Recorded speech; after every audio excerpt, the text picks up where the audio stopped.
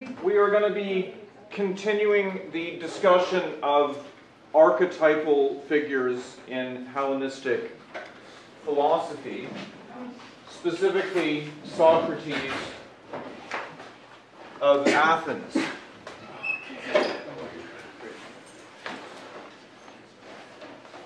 This piece of artwork is from a study that Raphael made for that famous painting of the School of Athens, and now that they've uncovered some studies and drawings he did for it, the incredible detail he went into it, and just read this fascinating article about it, and just the way that he represents Socrates' ugliness in this, which you don't really get when you're taking in the whole picture that has something like 40 different philosophers in it.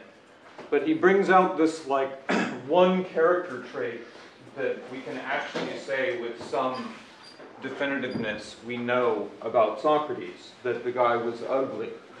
And so that we actually have this story that goes back to a dialogue, a Socratic dialogue, written by somebody in the 4th century who probably knew Socrates, but wasn't Plato, wasn't Xenophon, wasn't Aristophanes, wasn't one of these better names. But he tells this story about Socrates and some of his friends being visited by a person who's trained in physiognomy. And physiognomy is the science, or rather pseudoscience, of being able to identify things about people's personality from aspects of their appearance. And so this physiognomist named Zopyrus shows up, he looks at Socrates, and he makes a diagnosis that this person must be very stupid. You can tell by the way his neck is shaped, and you can also tell that he's immoderate and addicted to women. And all of Socrates' friends laugh at this and say, this is ridiculous. You don't know what you're talking about, and obviously this physiognomy stuff is bullshit and a pseudoscience, because Socrates has more self-control than anyone, and he's the wisest person in Greece, so that shows that you're wrong. And then Socrates, however, intervenes and comes to the defense of the physiognomist, and he says, no, it's true, I am totally addicted to women and immoderate. It's only because of my cultivated virtue that I am able to overcome those intense desires.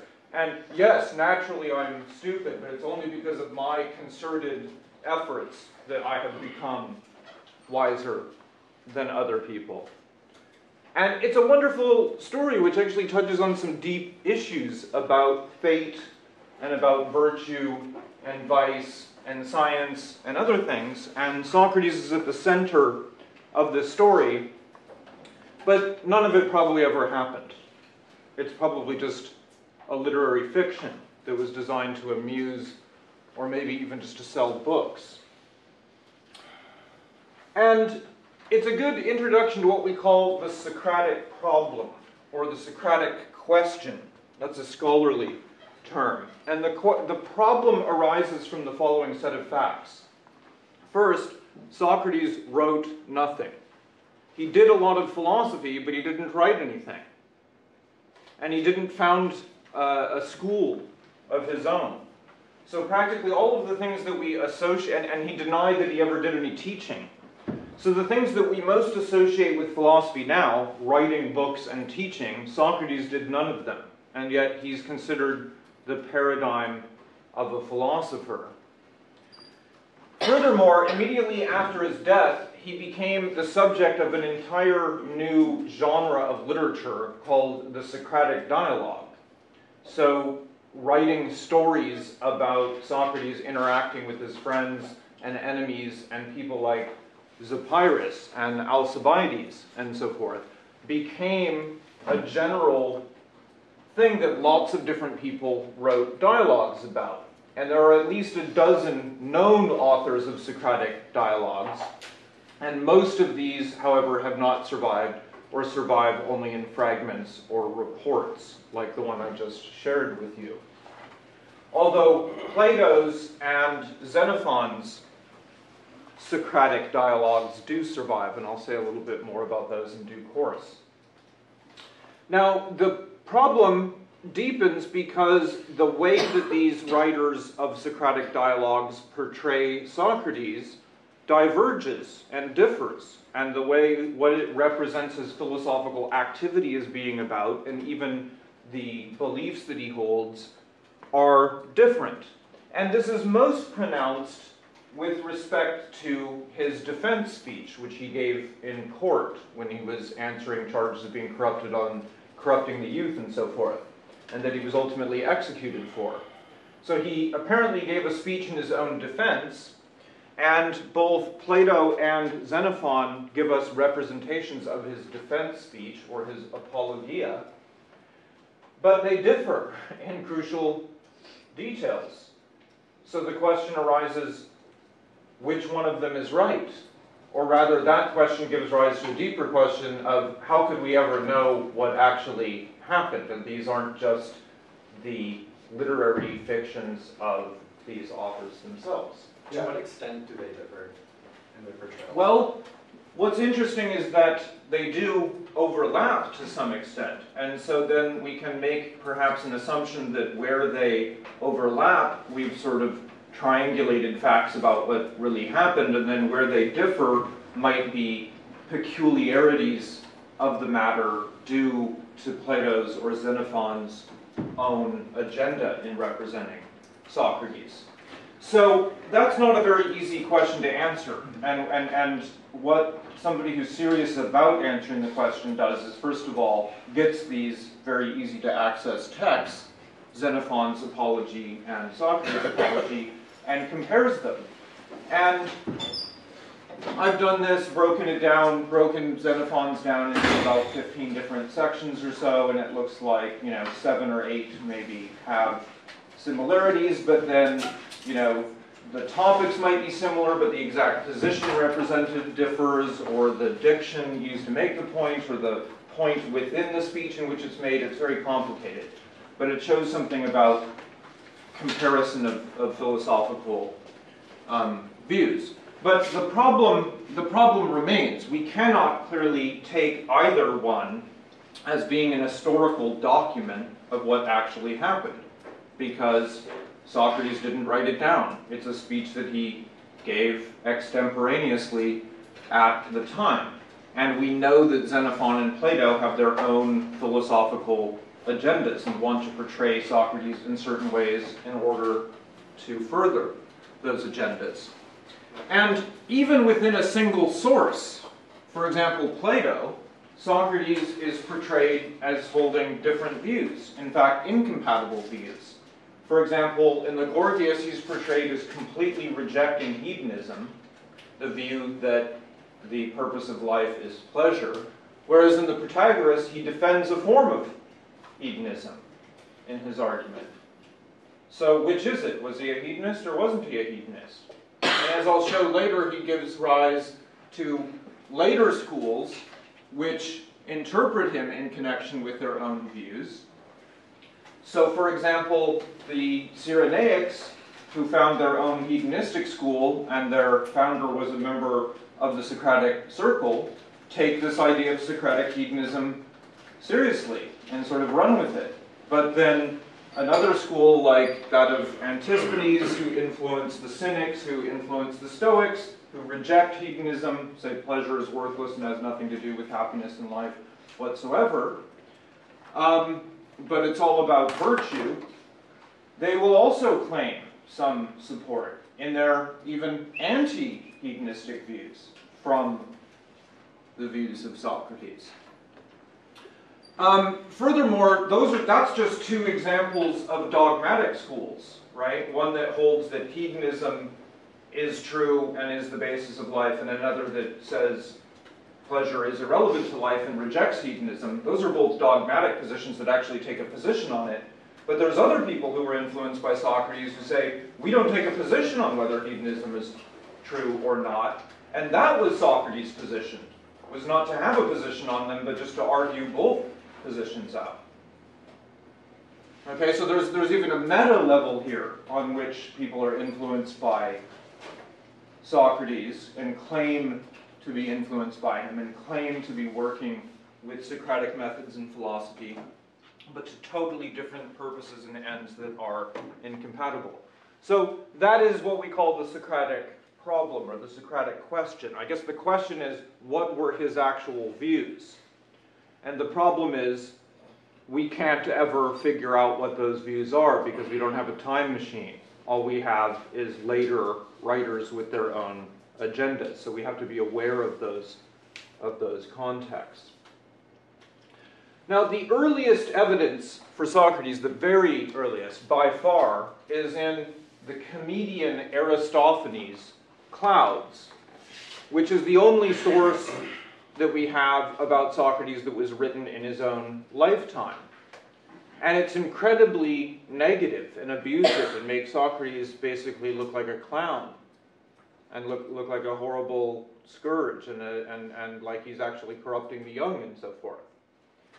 And Plato depicts Socrates as rejecting this account in his Apology and being aware that it has influenced and affected his reputation. Now, some people think that is the most accurate evidence about Socrates. Not only is it by far the earliest, but that's probably what he was like. And you know, for one thing, his ugliness makes him perfect for comedy. Everybody laughs at people that are ugly. In fact, you make these comic exaggerations of ugliness in Greek comedy, and you didn't really have to do the exaggerations in Socrates' case. That's sort of what he really looked like. So he fit the bill in terms of the spectacle of it, but also his unconventional views and unconventional lifestyle and so forth could easily be mocked and so on. And so some people think that's probably our most accurate representation of him that we're ever going to get. But in fact, when you think about it a bit deeper, the image that's made of Socrates in those works can't possibly be true, because it's a composite image of three different types of intellectuals that existed in this time period, not just one. So one of these is of a sophist. That means somebody who basically trained someone to be a lawyer or an attorney. That is, train someone how to make worse arguments sound better than they really are. Okay, that's one thing that he's portrayed as doing, is being someone who can train you to beat anyone in court, even if your argument's worse than your opponent's. Another is that he's portrayed as being a sort of atheistic natural philosopher like Anaxagoras, who denies the existence of traditional gods, makes up his own, and so on. And the third is portraying him as an ascetic moral teacher who's totally indifferent to worldly matters and only cares about the state of his own soul and this sort of thing. Okay, so because those are types that we have very many other representatives of, and we can attach names like Anaxagoras and Gorgias and Diogenes and so forth to these various character types, and then see the way that they've been consolidated into one character in the comedic brilliance of Aristophanes, and that it isn't anything like a biographical representation of an individual, but rather a kind of sketch, and for obvious purposes, Socrates fits the bill. Now, the later evidence for Socrates comes down in the first place to Plato, who is the first person to produce an entire corpus of philosophy. Well, actually, the first person to do that was Democritus, but since none of those works have survived, we can't assess its unity and so forth as a corpus. So the oldest one to survive are the works of Plato and the dialogues of Plato, which have dramatic settings, named characters, and these characters exchange speeches debating about philosophical topics. And all of Plato's genuine works, except the very last work and longest work that he wrote, called the Laws, in all of the rest of Plato's works, Socrates is a character, and in most of them he's the main character. And Plato was a pupil of Socrates. He was in the circle of Socrates, and he vigorously defends Socrates' views. But he also uses Socrates as a kind of literary puppet to represent his own views and his own arguments. And that's related to the Socratic problem I introduced before. And so Socrates is portrayed as defending incompatible views, as I said about hedonism, for example, and that's just so in order to further local philosophical debates that Plato is pursuing in those various dialogues. And Plato isn't trying to come up with an overall systematic account and coherent account of Socrates' philosophy. Now, other than Plato, there's also Xenophon, who wrote an extensive work called Memoirs of Socrates, which, as I mentioned before, includes an apologia, or defense speech of Socrates. And he, like Plato, was a pupil of Socrates and a member of his inner circle. His work, even more so than Plato, seems entirely designed to defend Socrates against the charges that were brought against him. So to portray Socrates as not being someone who's an atheistic natural philosopher who invents false gods, but makes him seem as somebody who's devoutly religious, pious, and believes that intelligent design creationism explains everything in the natural world and we don't need naturalistic philosophy and so forth. And to defend charges against corrupting the youth, it shows him being very concerned with the education of the youth, and so on and so on. Furthermore, Xenophon is at least partly dependent on Plato. This is another complication of comparing their accounts, is that we can't tell that even where there's a similarity, that is, like I was saying, triangulating a fact about what actually happened. It could be that the similarity is due to Xenophon picking up on a good point or a good, nice rhetorical move that Plato had made and incorporating it into his own work. And then there are other testimonia about Socrates that aren't reducible to either of these sources or to Aristophanes' reports that we find in Aristotle, and then of course in today's reading the account of Socrates in Diogenes Laertius, which gives us a biography and goes through a lot of the points on this slide that I won't go into detail.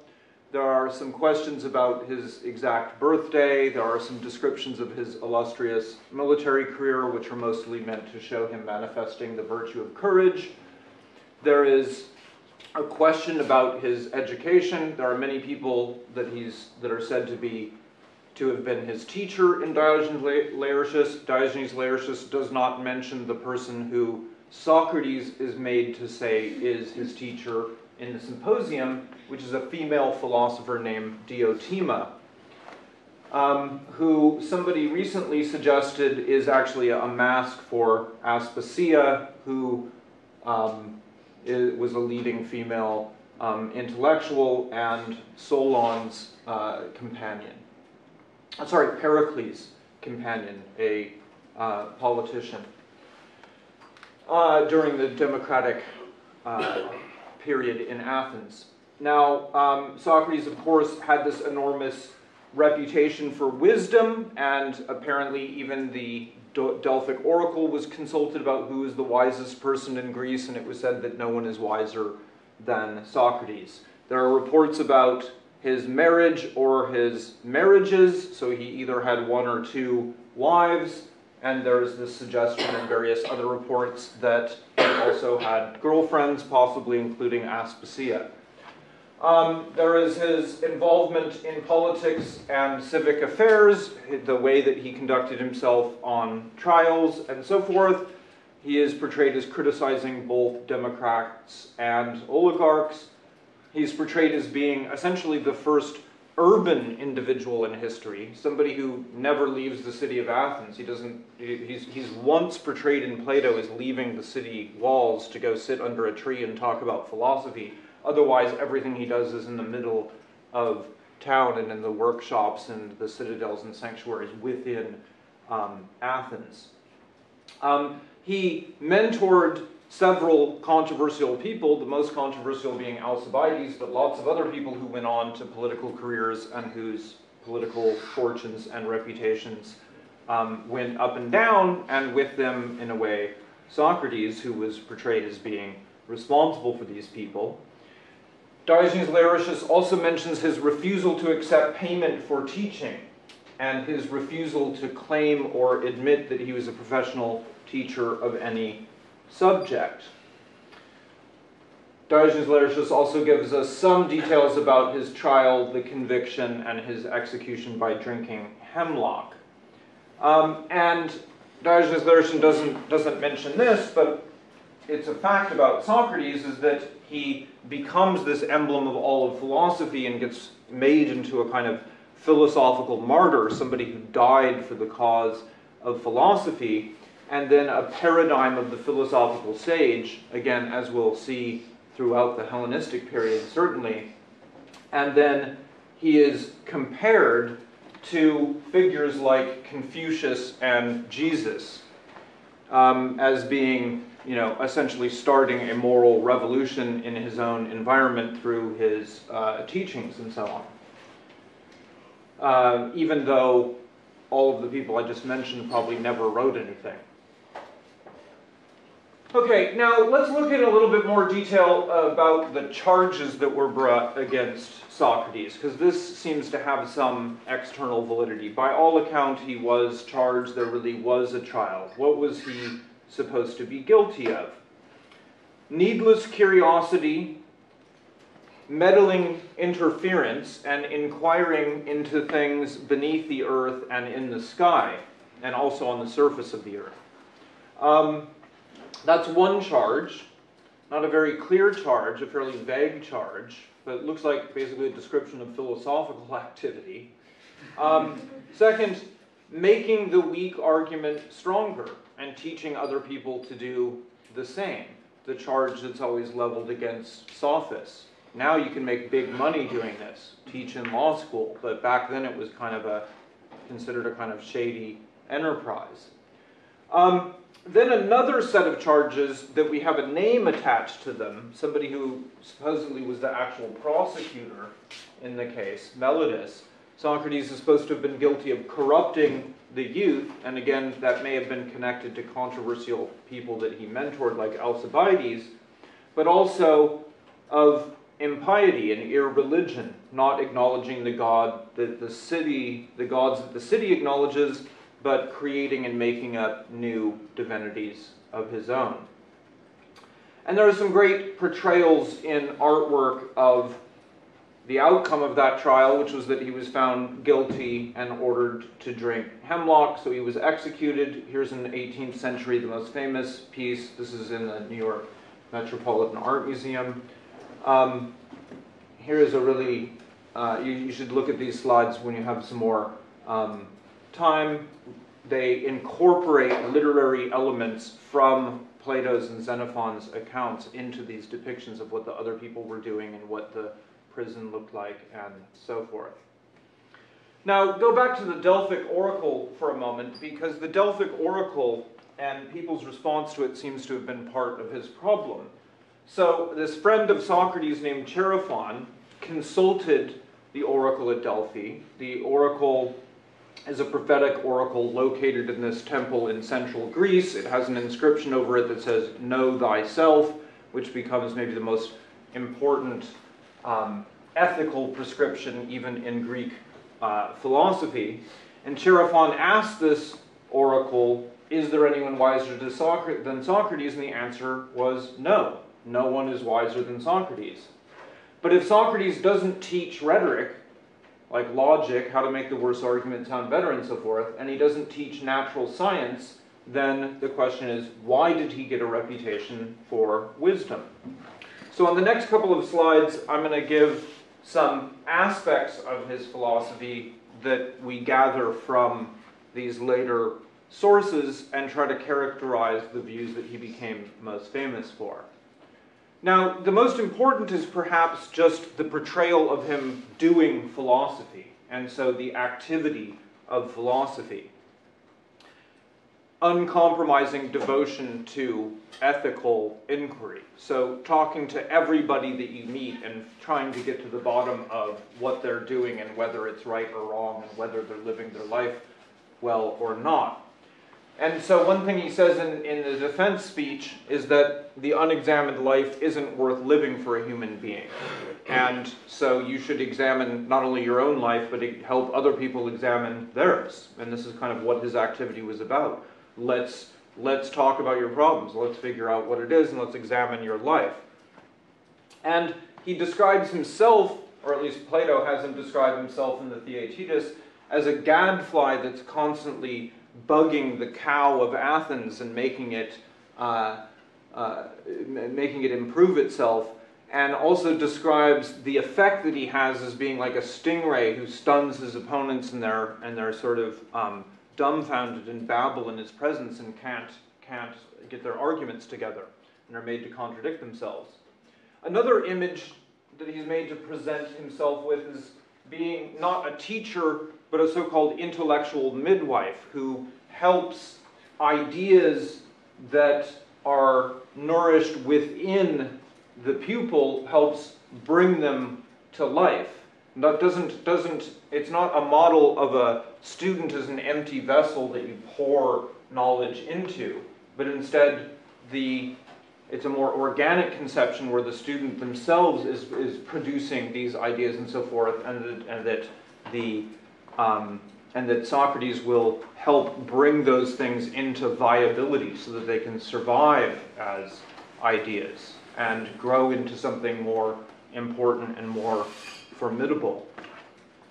And he's associated with the Socratic method, what we call the Socratic method, or the elenchus, which literally just means something like refutation, a method of examining and refuting various positions proceeding by question and answer. One way to think of what he's doing here is a kind of hypothesis testing.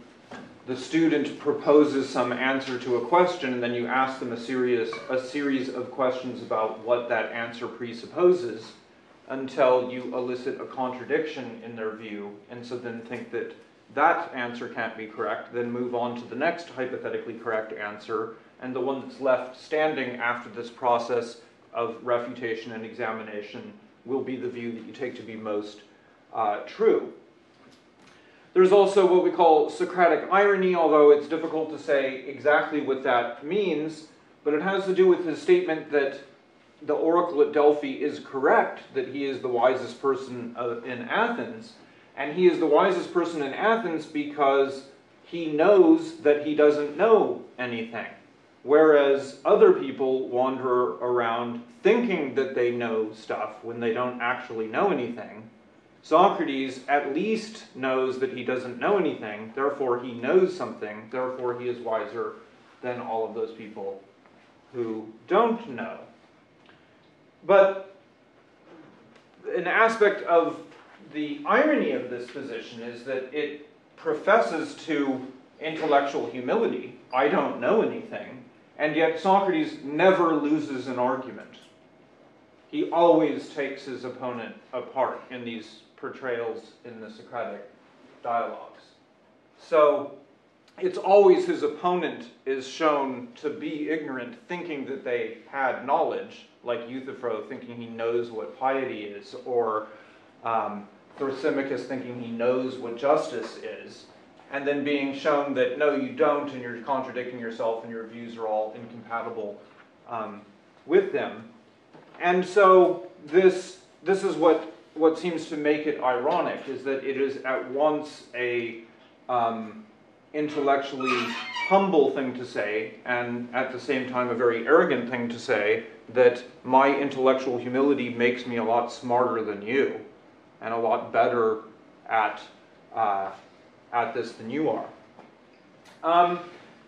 There is also the fact of his rejection of natural inquiry, and his focus on the search for definition, standards, and criteria only of moral virtues, and his kind of discouragement of getting involved in all this logic chopping and trying to figure out what nature is and so forth, and wanting you to focus on his vision of philosophy. And so possibly, if he's correct about this, The only time you're really doing philosophy is when you get together with a small group of people in person and debate about the definition of some moral virtue, like courage or justice, and you keep trying to figure that out. That's what philosophy is, in his view. Yeah, question? In order to let Socrates' method function, does the Socrates himself can predict the logic of his pupil's answer? Well, he doesn't himself offer an answer to the question, right? He asks a question, an answer is given by somebody who supposes that they know, and then a series of questions are asked about the implications of that answer that show the view to be incoherent, and that they shouldn't be holding that as if they know it. And so this method can be employed without any commitment to any view whatsoever. Okay. Any example on this case to see that, for instance, how on justice, what question he asked, and what was the answer, and how he could detect the contradiction? Yes, so for that you need to read The Republic, a 10-book work by Plato depicting him doing that. And an easier way to get a sample of it would be to look at a small work like the Euthyphro, where the question is, what is piety or holiness? And Socrates runs into a guy who says, I'm a professor of religious studies. I know all about religion. I can explain it to anyone. What do you want to know? And Socrates says, well, I want to know what holiness actually is. And he goes through a series of bad answers, like, oh, it's what I'm doing now, or it's what's favored by the gods, or it's what's favored by some of the gods, or it's doing service to the gods, and all of these are shown to be incoherent. They can't possibly be what holiness is, or else it doesn't make any sense. And the dialogue ends in confusion, perplexity, and what we in Greek call aporia. Okay, so it looks like a totally negative result. But progress is made, because before you read the dialogue, you thought, somebody must know what this concept means. You might even think you know what it means. Oh, it means praying to the gods and doing the right kinds of sacrifices or whatever. Or it's whatever God likes. It's whatever God says he wants to happen in the Bible. That's what holiness is. But then you read the dialogue and you go through this kind of refutative method and you realize those answers don't make any sense. And so then you realize, I don't really know what this means. I don't understand what this is. Further inquiry is necessary. Perhaps there isn't any meaning and it's a meaningless concept. So there is still intellectual progress made without any commitment being made to a position. In fact, what you're doing is destroying commitment to positions where it shouldn't have been held, because it was held without an actual rational basis. It said he was equally as good at persuading as he was dissuading. What are some of the things that he persuaded people? Well, that's a curious thing, because are any examples given where that's stated? So this is like on my page 11 in section 29. He showed equal ability in both directions, persuading and dissuading men. Thus, after conversing with Theaetetus about knowledge, he sent him away, as Plato says, fired with a divine impulse. But when Euthyphro had indicted his father for manslaughter, Socrates, after some conversation with him on piety, diverted him from this purpose. So there it's making it as if he had this effect on actual action. Euthyphro was going to prosecute his father for murdering a slave or something, and saying he was doing it on the basis of it's the holy and pious thing to do to prosecute your father if they do something wrong. But Socrates shows that you don't even know what you're talking about with holiness, and you're not even making any sense. And so he's discouraged from acting on that. And whereas he encouraged by inspiring Theaetetus to look further into the question of what is knowledge.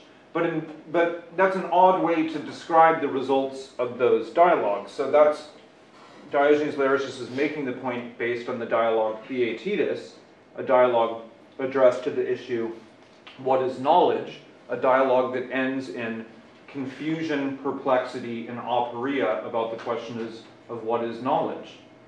It's not just a true account. It's not just a justified true account. It's not just a justified true belief. What is it? We thought we knew going ahead. Somebody must know what knowledge is, but we read the dialogue and we realize there's all these problems with any definition we attempt to give of it. A problem that's yet to be solved in philosophy. And the other dialogue he's referring to is the Euthyphro, the one about piety. Again, it doesn't end in a persuasion. He doesn't say, let me persuade you not to prosecute your father. It ends in confusion and perplexity about what piety or holiness really is. And that confusion or perplexity may have an indirect effect of encouraging or discouraging action, but that is a sort of incidental result of this activity, which is a purely intellectual inquiry into the definitions of these ethical concepts. Excuse me, Yeah. I just would like to know that the dialectic method that Hegel talks about is the same as the one that Socrates founded, or Well, different? I don't know. To answer that, we'd have to read a couple thousand pages of Hegel. I mean, which you're welcome to do because we have courses on it. But dialectic, in the way I'm using it right now, essentially means conversation, having a conversation, having a question and answer format of an exchange, like we're doing right now. This is dialectic, okay? But what this dialectical method does is elicits contradictions. Like if you start asking me questions and you say, well, but doesn't Socrates, you said before that Socrates this and that, and it turns out I don't know what I'm talking about and I'm contradicting myself and none of these facts cohere with each other, then we're really doing, that's a dialectical examination of what I'm saying.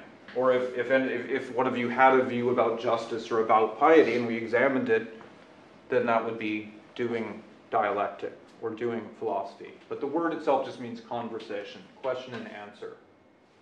Okay? Now, here are some positive aspects, however, I think we can take away.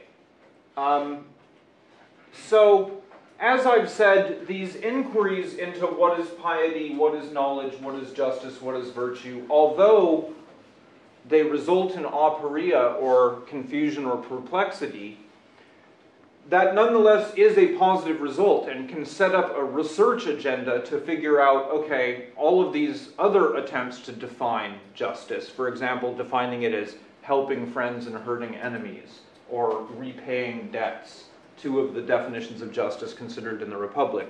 We realize those aren't going to work, so we need something else. Like distributing to each person in accordance with their worth or something like that.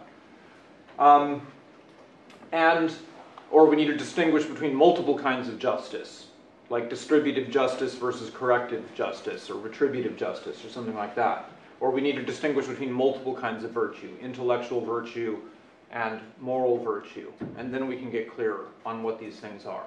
So the first step in order to make progress is to make sure you get rid of the garbage input into the process so that you can clear that away and operate on the basis of what's solid and perhaps build a better theory. And so Socrates does start that because apparently prior to him doing all of this, everybody just went around acting like they knew what all these things were. And we don't have record of there being a kind of systematic attempt to examine and define these things prior to this. Now, here are some very positive views that I think can, with some confidence, be attributed to him. Intellectualism, the thesis that the virtues, and by virtues I mean things like courage, self-control, justice, and so forth, they are just forms of knowledge. Like justice is knowing what is right and wrong, and courage is knowing what should be feared and what should not, and so on. And we make analogies to other crafts like architecture and medicine and the way that these are able to achieve definite results. And we try to think of morality along a similar lines. That, in other words, lines that we can break down what architects do into different elements and smaller pieces and have a rational account of how they're able to build a structure that protects us against weather and intruders, or preserves our health and prevents disease. We can give a rational account of all that how all that happens. Can we also give a similar kind of rational technical account of how somebody becomes good or bad, or just or unjust, or holy or unholy? And then a thesis about unity of the virtues. Since each of the individual virtues are just kinds of knowledge, they're all forms of wisdom. And one is either wise or isn't wise. If one is wise, then it seems one will possess all of the virtues. But if one lacks any particular virtue, then one is not wise and is thought to lack all virtues. Now that's actually a fairly paradoxical view, and as I'll show in a moment, a way to think about Socrates is to think about a number of paradoxes that he generates relative to our unexamined beliefs. I just want to really briefly touch on his influence on the later history of philosophy. First of all, the most important thematic influence I've already emphasized, getting philosophy focused on practical ethical matters. As Cicero puts it, calling philosophy down from the heavens, not trying to explain the shape and order of the cosmos, but what's going on within our own households and between us and our friends and that sort of thing. Previously, stuff that we call philosophy had centered on nature and natural explanation, like in Democritus, like we saw in part in Democritus, and in his predecessors like Empedocles, Anaxagoras, Anaximenes, and so on, Thales, Empedocles. Modern scholarship follows the ancients' leads in referring to philosophers that operate before Socrates as being pre-Socratic philosophers. And so we actually make this division between philosophers that came before Socrates and those that came after because of this sea change in philosophical method that he affects. But the term is actually a really bad one, and we should get rid of it, and I shouldn't have even mentioned it to you. It includes Democritus, even though Democritus was not chronologically prior to Socrates. They were actually almost exact contemporaries. And Democritus, as we saw, did not focus just on natural science, but wrote a great deal on ethics and had a great subsequent influence on ethics. And so the term pre-Socratics is misleading. Now, the immediate circle of Socrates, we'll be looking further into each of these people. I've already said some things about Plato. Aristippus of Cyrene we'll be looking at the end of this week, founded a hedonist school known as the Cyrenaics. Antisthenes of Athens inspired the Cynic movement via Diogenes of Sinope. And somebody who we won't be looking much further into because it's almost entirely concerned with logic and paradoxes, Euclides of Megara, who founded a school known as the Eristics or Megarian school. Then his influence on later Hellenistic philosophy, that Megarian school flourished, and there were other works, none of them fully intact but fragments. There were several phases of Plato's academy, including a new phase called the New Academy, led by a character, Arcesilaus, who we'll be reading some fragments about him, who interpreted Socrates as being a strictly skeptical inquirer, and he extended this so-called academic skepticism beyond the areas investigated by Socrates, like ethics, into logic and physics. The Cyrenaics, as I've mentioned, a flourishing school of hedonism. The Cynics, inspired by Antisthenes and Diogenes of Sinope, who Aristotle calls a Socrates gone mad. The Stoics, influenced via the Cynics, led by Zeno of Citium, they regarded Socrates as being a straight-up sage who knew what was good and bad for humans and lived his own life fully in accordance with it, and actually lived his death in accordance with it. And they assumed that he had a complete system of ethics worked out, but that he wanted to elicit it from students themselves and bring it pedagogically out of them instead of this model again of empty vessels that you pour knowledge into, and that's why he didn't express it in the form of treatises and so forth. That becomes the job of later Stoics who defend the unity of virtue thesis and intellectualism and so forth, and then try to prop that view up with dogmatic views about logic and nature. The one school uninfluenced by Socrates and who actually has hostile and negative invective to say about Socrates are the Epicureans. And so I've given you a bunch of divergent interpretations of Socrates. If you look at the negative or hostile view of Aristophanes and compare it with the positive views of Plato and Xenophon, or we could compare the conventional versus radical Socrates in Xenophon versus Plato, or different representations of Socrates within Plato, or Socrates' influence on his immediate circles, hedonists and anti-hedonists, and also his influence on both dogmatic schools like hedonists, anti-hedonists, and skeptical influences like Antisthenes and like Carneades in the New Academy. And here's a summary of some Socratic paradoxes. No one desires anything that's bad. People only desire what's good. No one does anything wrong willingly or knowingly. It's impossible to do anything wrong willingly or knowingly. All virtue is just a kind of knowledge. Knowledgeable, if somebody is knowledgeable, they are necessarily virtuous, and if they are ignorant, they're necessarily vicious. Virtue is both necessary and sufficient for happiness. If you have it, you're happy. If you don't have it, it's impossible for you to be happy. And my favorite, rhetoric, or training in speaking, like they give you in law school, is only useful for either indicting yourself if you do something wrong, or your friends if they've done something wrong, or helping your enemies escape punishment. That could be a useful thing to learn about in law school. Helping people you hate get off and be found not guilty of crimes they in fact committed.